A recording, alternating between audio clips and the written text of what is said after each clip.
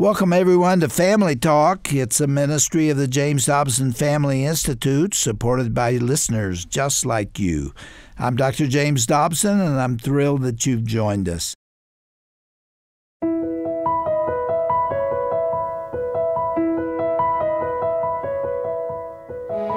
Well, welcome back to Family Talk. I'm Roger Marsh, and on today's classic program, we will continue to hear some practical advice for engaged or newly married couples, as Kay Coles James is back with us one more time to offer more of her refined wisdom for part 2 of her conversation with our own Dr. James Dobson. You know, marriage is a beautiful gift, and with God as the foundation, it can become stronger and even more splendid each and every year, even through the peaks and valleys that life will surely offer. Who better to guide a young couple in their journey than a seasoned, God-led married couple who can share biblical wisdom? It's wise to be prepared for the wide array of circumstances that will test any marriage, and having a mentor will help a young husband or wife navigate the most challenging situations that are unforeseen along the way. Kay Coles James will be sharing with us today about the importance of real mentorship, as well as insight from her book called What I Wish I Had Known Before I Got Married, Keeping It Real. Kay Coles James is the Secretary of the Commonwealth of Virginia, a position she has held since 2022. She is also the founder and chairwoman of the Gloucester Institute, which teaches leadership skills to young African Americans. Kay is the former president of the Heritage Foundation, where she served from 2018 to 2021. She earned her law degree from Pepperdine University. She and her husband, Charles James Sr., are the parents of 3 grown children and the grandparents of several grandkids. Let's join Kay Coles James and Dr. James Dobson right now for their continuing conversation on today's classic edition of Dr. James Dobson's Family Talk. You know, we covered a lot of good stuff last time, and we're going to dive right into the thick of things today. And Kay, let me start with this. There are 50 different issues in your book that we could talk about and certainly begin with today. What kind of advice do you offer to young women who are preparing for marriage? I'm not talking about, the wedding and the flowers and the bridesmaids' dresses and all that. I'm talking about getting themselves ready for the experience of marriage. How do you do that? Well, as a woman, I have to tell you that all of those other things we just mentioned are very important. It's very important what color those bridesmaids' dresses are. But I think it stands as an example for us if we put all of that time and effort and energy and money into something that's going to last a few hours to prepare for that. Do we spend near enough time preparing for something that's going to last a lifetime? And I don't think that we do in this country. Well, there were several things, and truly, Charles was the author of the list. And those were the list of things that he felt Busy and Brandon needed to do in preparation. While I was covering those details, the calligrapher and the bridesmaids' dresses, Charles sort of took on the task of getting them prepared emotionally and spiritually. And one of the things he said is, before you all get engaged, I want you to have counseling. And one of the reasons for that is that the engagement is in and of itself a covenant. And it's a commitment, and you've given your word. And so before you get to that point, then all you want the pastor to do is say, we've decided to do this, and we just want you to help us. Put your blessing on. Put your blessing on us and make it work. So he insisted that they have pre-engagement counseling, and so that was one of the things that we recommended. We also said that, sweetheart, there are people who've loved you your entire life, who know you better than you know yourself. It's important that they get to know your potential spouse. We didn't want on the wedding day at a crowded reception for people to meet Brandon for the first time. Yeah. So one of the things Charles said they needed to do was to go back to our home church, spend time with friends, spend time with family so that they would get to know him and give her the benefit of their insights and their thoughts and their wisdom. Probably one of the most poignant times was Thanksgiving when Charles's grandfather, who was in his 90s, said, "Come here, boy, sit down." And he said, scared him to death, told him to sit down. And that man imparted wisdom to him like you would not believe. Old folks know some stuff. And by the grace of God, one of the family members had a video camera, and we were able to sneak it over and sit it down. We got it on tape. We certainly did. And the wisdom of the elders in your life is so critical and so important. Then after engagement, there was premarital counseling, where it was a little bit more specific and a little bit more pointed in terms of some of the questions and some of the things that they were to work through. So I think those were some of the steps that we asked them to go through. You talked in this book about a concept that's interesting to me. You call it preventative care. Yes. What do you mean by that? Well, when I was Secretary of Health in Virginia, one of the things that I always talked about was prevention. It's far better to prevent a disease or a problem or an illness than it is to try to cure it once it's there. And I think that principle applies to marriages as well, that we should put some things in place that will help us to prevent problems that may come down the road. As an example, we recommend that before you have your first big knockdown, drag-out fight that you just can't seem to get around, that together you all agree who you're going to go to and whose wisdom and counsel you will seek, so that before you're into a problem situation like that, you identify that person. We go back over the basics. We tell them that you got to be involved in a local church. I don't mean just attend a church where you go for Sunday morning services.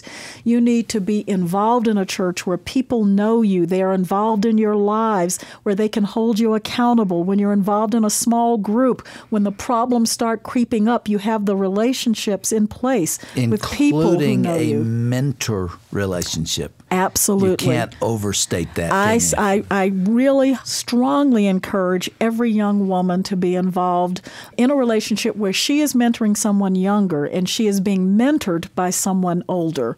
And that certainly was helpful to me. I can remember one time being so annoyed and frustrated and angry with Charles, and I just wanted out.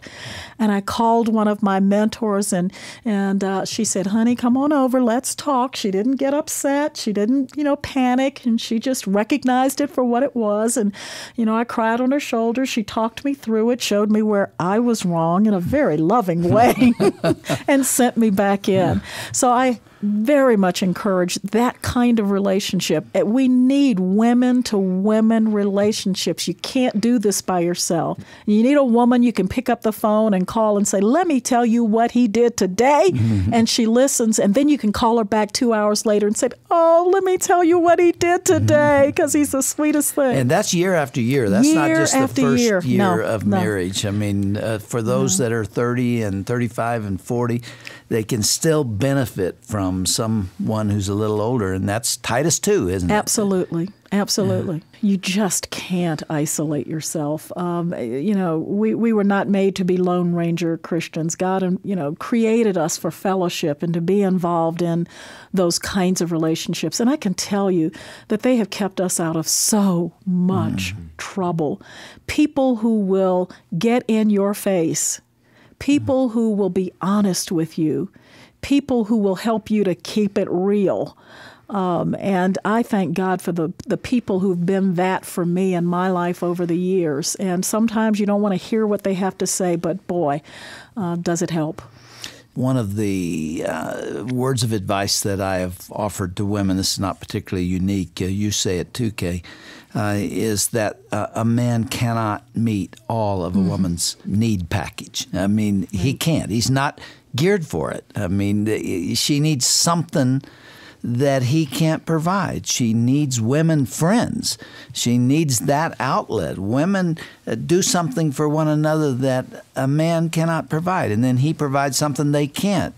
And it works vice versa, too. A man needs his friends. It sure does. And, in the early days, when I was struggling with 3 young kids at home, and it seemed impossible to have a life of my own. I mean, you couldn't even find time to take a nap or to go take a shower without 3 kids banging on the bathroom door to be let in. It seems almost impossible advice, but it's amazing when you make it a priority how creative you can be. I can remember on more than one occasion Charles coming home, and it had been one of those stressed out days, and I met him at the door and handed him the baby, handed him the keys, and went to the library to read a book. And I wasn't gone long. I was only gone an hour and a half. You knew you'd had it. I knew I'd had it, but I took that time to read something that I was interested in. And I encourage, and that's one of the things in prevention, I encourage women to keep up their interest, to read, take a class. You're a far more interesting wife. And incidentally, it also has another side effect. One woman told me that she maintained her license and she took classes and kept up her professional license. Little did she know that in her future was an accident where her husband was killed. And as a result of that, because she had kept up her professional license, because she had read and because she had maintained a certain amount of currency, she had something to fall back on. Kay, you have counseled a lot of young women through the years. And with the phenomenon of divorce and family disintegration today, you find a lot of them are frightened because they've seen such a bad marriage at home. They've seen such conflict. They've seen a divorce. They've seen custody battles. They've seen it all. And they're afraid to commit to a marital relationship because they've never seen anything else. They don't know that it can work. And unfortunately, many of the young women that I've talked to have seen it and seen it in Christian marriages. Yeah. Oh, that really grieves me. And so they are frightened, and they are afraid to make that. You used to find that it was just the guys who were afraid to make commitment, but there are many young women out there who are afraid to take that step. That's not the God we serve. He's not a God of fear, a God of anxiety, and He is able.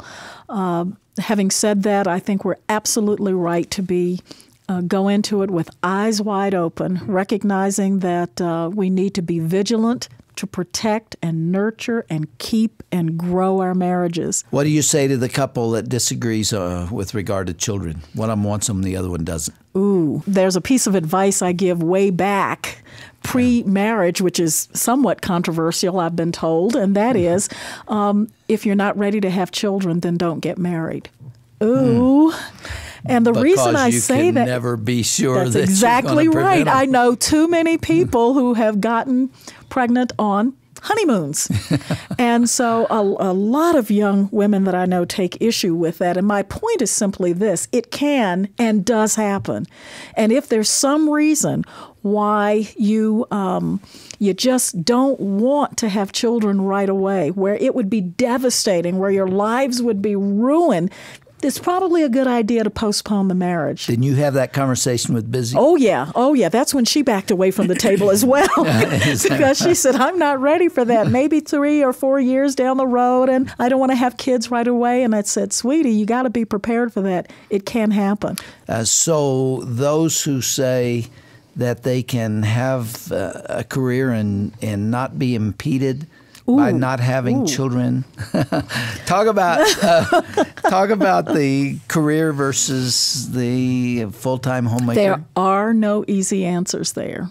There are none. And I had to struggle with this because I knew of too many poor people who had no options, who had to work outside the home. Your mother was one of them, wasn't she? Absolutely. My mother was indeed one of those women. And so I really struggled with that to say, well, God, if that's the case, then are you saying that any mother who has to be put in that situation is then putting her kids at risk somehow?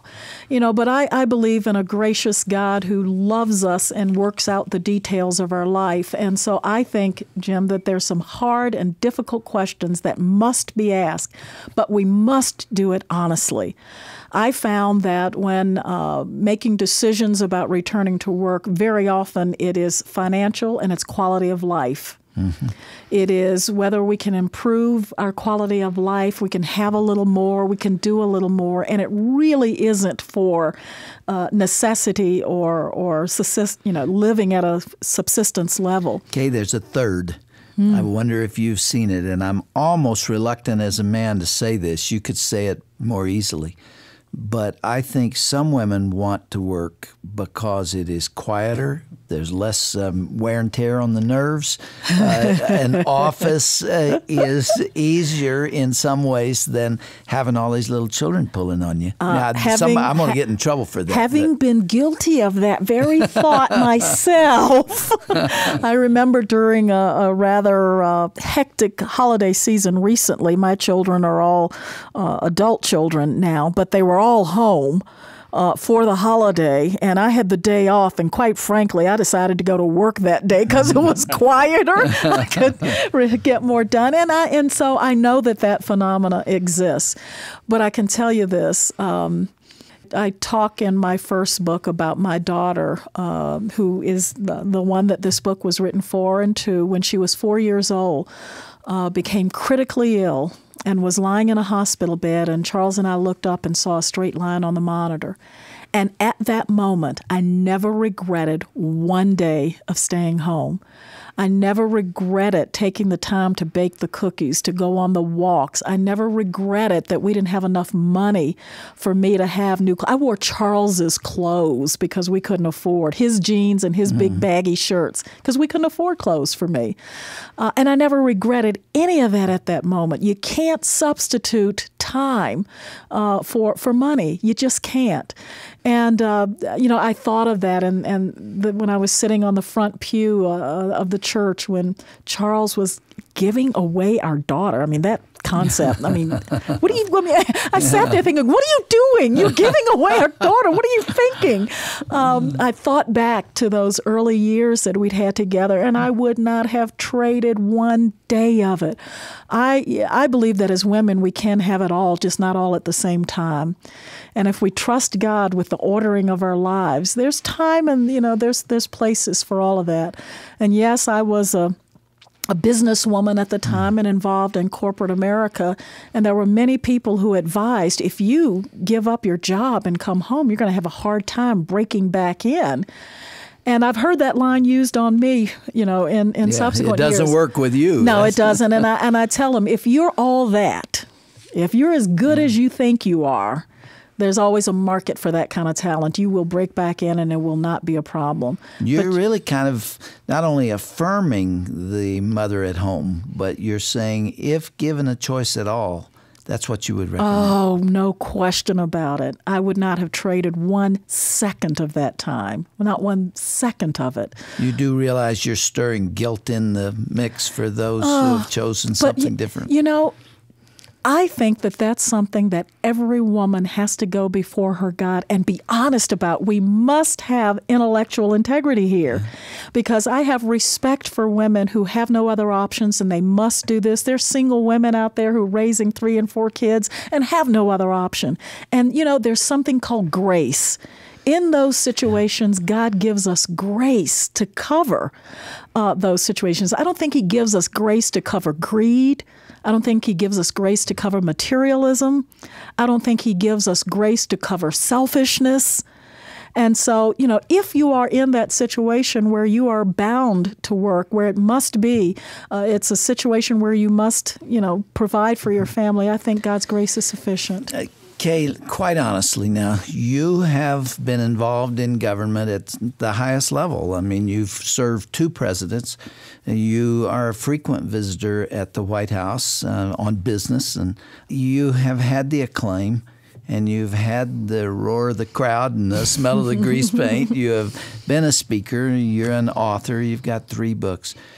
Does any of that compare with what you experienced with those 3 kids? Doesn't even come close. Not even close. Is this propaganda? Not propaganda. This is heartfelt. I keep it real.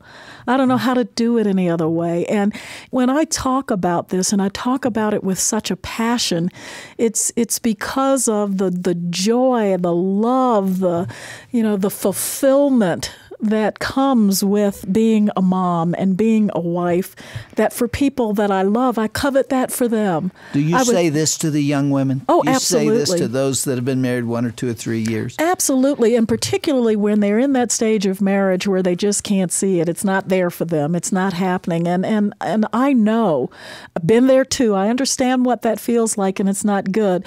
But the problem is that so many young people are used to not working at something. Marriage is hard. Mm-hmm. It's hard, and it's hard work. It is. And sometimes it can be painful to go through situations with husbands and kids. And, I heard those words, but I didn't think they meant it was going to hurt that much or be that hard. Now, being alone is painful, too. Life is pain. There you go. There you go. And so as a result of that, I am very cognizant of the fact that as I talk to people that you have to tell them that if they press it through, if they work it through, if they stick at it, the joy comes. I know so many of my friends who, when Charles and I were struggling in the early days of marriage, would say, I wouldn't put up with that for a minute. Why do you take that? And going on and on. And now, when they call us Claire and Cliff Huxtable, and the fact that we have such joy and enjoy each other, love each other so much, we've earned it. Okay, you got one funny recommendation in here. It's funny to me, and it is the notion that men and women communicate differently. No kidding. Oh, golly day. That is something that young couples need to know. I had no idea. All of that Mars-Venus stuff, communicating, it's real, it's true. And, one of the things that really Charles and I had to work through were the elements of how to talk to each other. He didn't realize that he came through as so stern, and not only what you say. I used to tell him all the time, it's not just what you say, it's the way what you say it. That's so important to me. This is funny too. At the back of your book, you have 2 contrasting lists, one from the 1950s and the other from modern times, about what it takes to be a good wife. And there's some humorous stuff in there that I won't take the time to read. But the truth of the matter is that some of that old advice wasn't all that bad. Well, some of the women from the 50s, although they laughed and made fun of them and came under much derision, the reality is that there's some solid, good advice in there. But it has to be updated and modernized because we live in a totally different culture and a totally different world. And women today are faced with so many more pressures, opportunities, stresses. The women's movement has opened up so much in a positive way. Yes. Jim, now I'm going to say a shocker for your audience. I think Christian women ought to lead the feminist movement, by the way. Absolutely, because we ought to define it. And we are the ones who say, we're glad we're women. God made us women. We're proud of what all that means. And we don't have to be like men to be equal to anybody. Oh, man, that's pretty good stuff. Well, I think that Christian women have a lot that we can share and show for the world. Women are looking for answers. They really are. Kay, it's always good to have you here. The title of the book is What I Wish I'd Known Before I Got Married. If you have a young person or are one in that period of life thinking about engagement, or you are engaged, or you've been married for less than 5, 6, 7 years? I'd say up to 10 years. 10 years. This is practical stuff, as we have just been demonstrating, and I hope you sell 1 million copies, Kay. Shirley and I love you and Charles and are thankful for what the Lord is doing in your life. Blessings to you, Kay. Give our love to Charles. Thank you.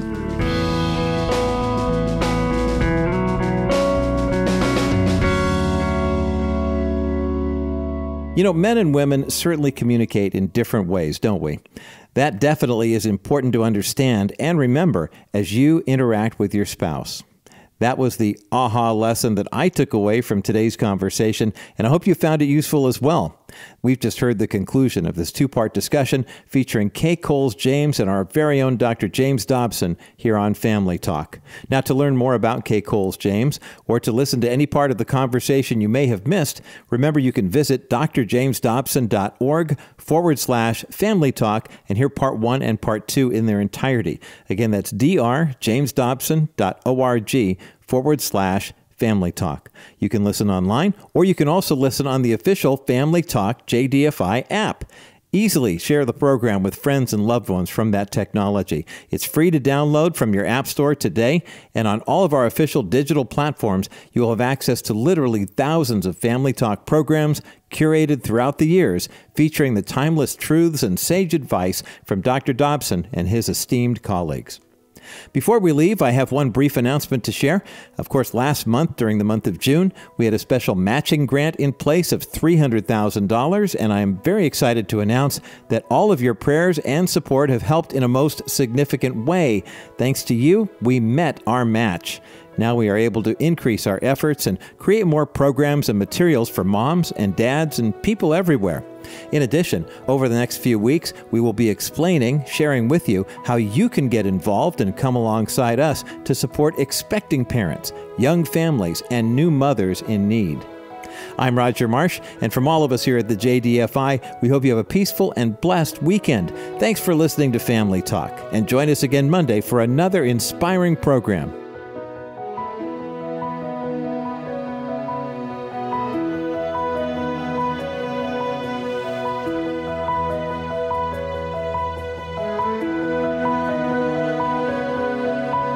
This has been a presentation of the Dr. James Dobson Family Institute.